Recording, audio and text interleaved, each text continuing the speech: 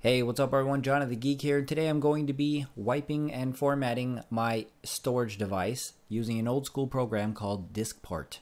And so it should be available from everything in Windows XP all the way to Windows 8.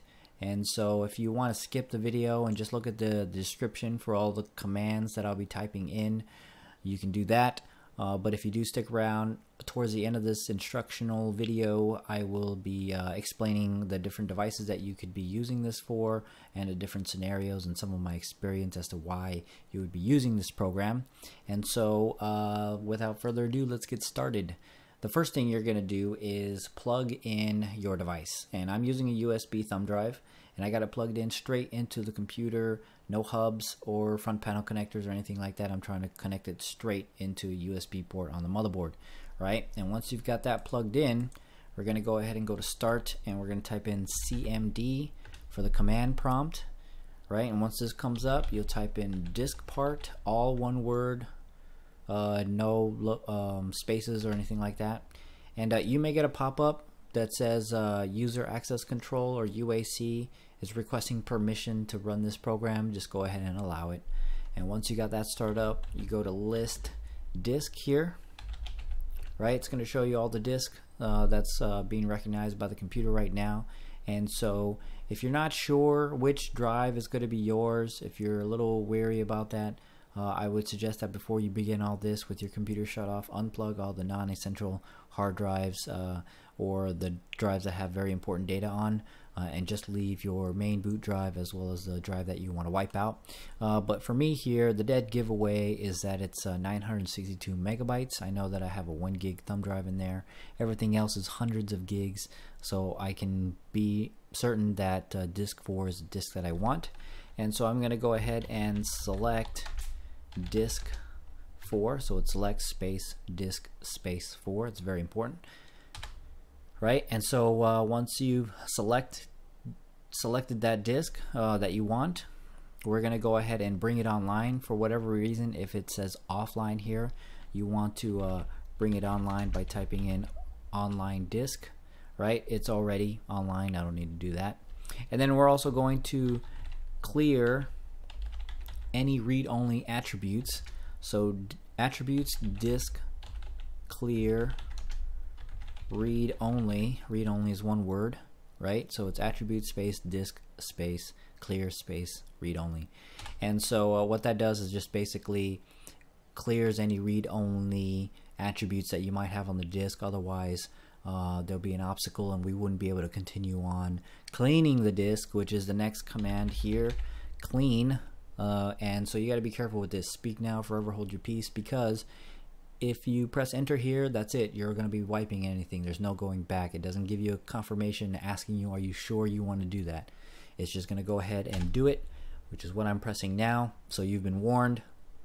And so once it's completed, the next option that you have to do, let me show you here. If you list disk, if you notice here under GPT, this is a partition table, or the GUID partition table. None of them I have here are GUID partitioned, but if you wanted to convert this to a GPT, you would type this out as convert GPT, right? So our disk 4 is selected here, and we're going to convert this into GPT. And if we look here, you'll see that there's going to be a little asterisk next to GPT under our disk 4 here. This has to do with UEFI type of stuff.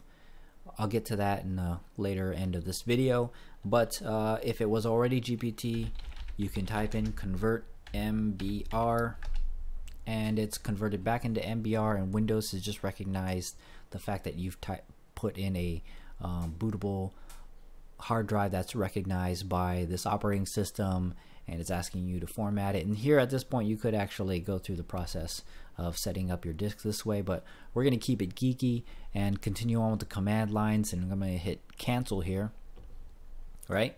And so the next thing that we're going to do is we're going to create partition primary, right?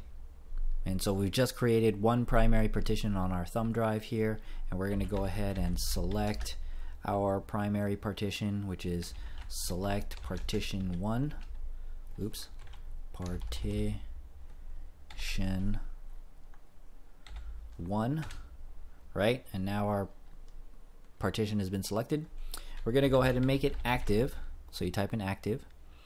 And now that it's active, we're going to go ahead and format this. And this is format space fs for file system equals ntfs, right? Or you could be fat or fat32 or xfat if you want. And then we're going to label it. We'll just call it label equals USB. Call it USB for whatever reason.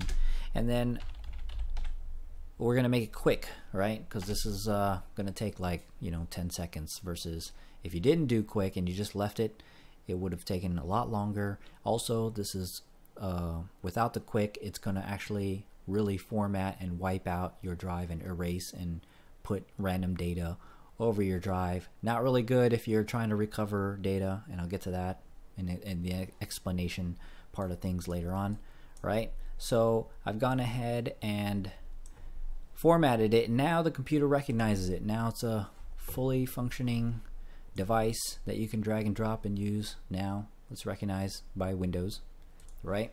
But for whatever reason, let's say you wanted to rename your the letter of that device, and we can go ahead and assign it a letter. So it's assign letter, and we'll give it a letter. We'll call it something cool. Give it the letter X, right? And so now it is USB drive letter X, right? And last but not least, we can go ahead and list the volume, and it's just all the data or information that it has on every drive here. And here is your X drive USB that's NTFS formatted. It's a removable drive.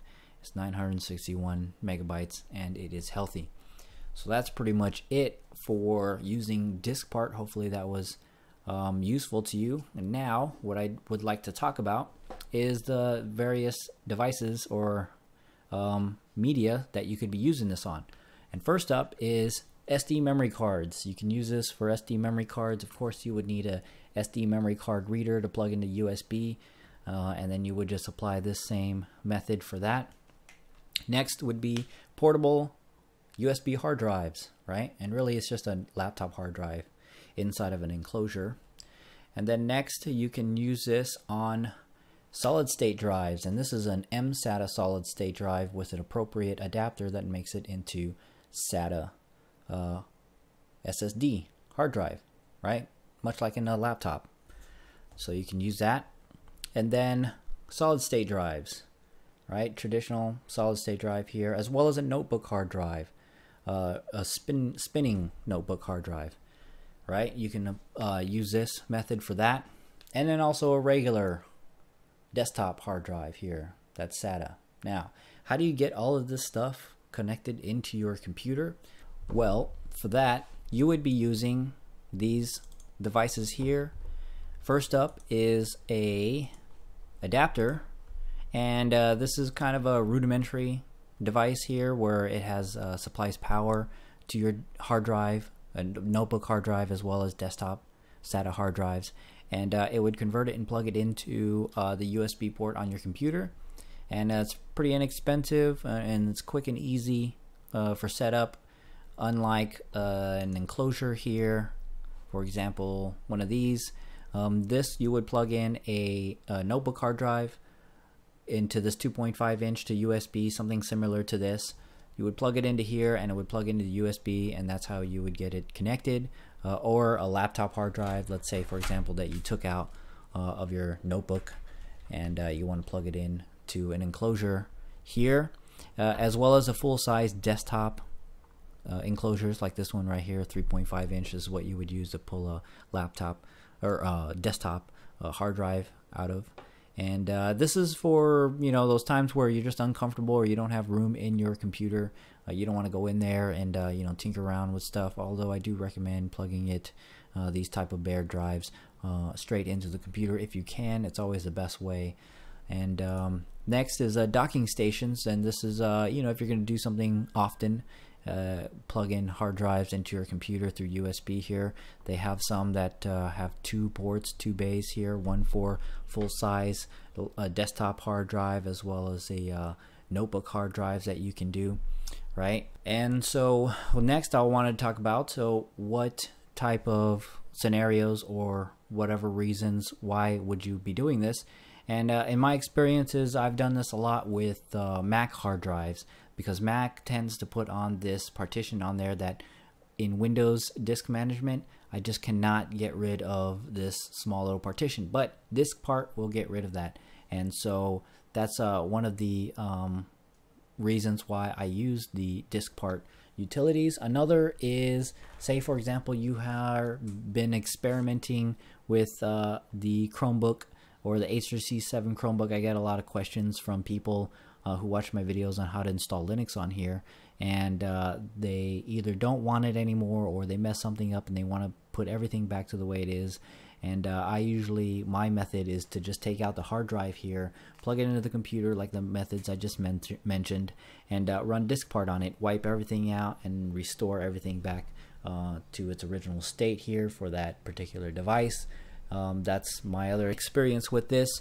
Another would be for the whole GPT and MBR and UEFI debacle kind of going on right now.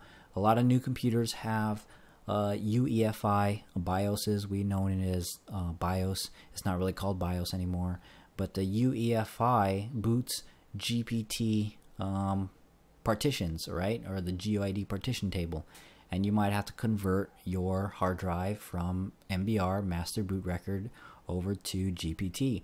Luckily, you don't necessarily have to do that right now, because a lot of the UEFI motherboards come with backwards compatibility for legacy devices that uses MBR.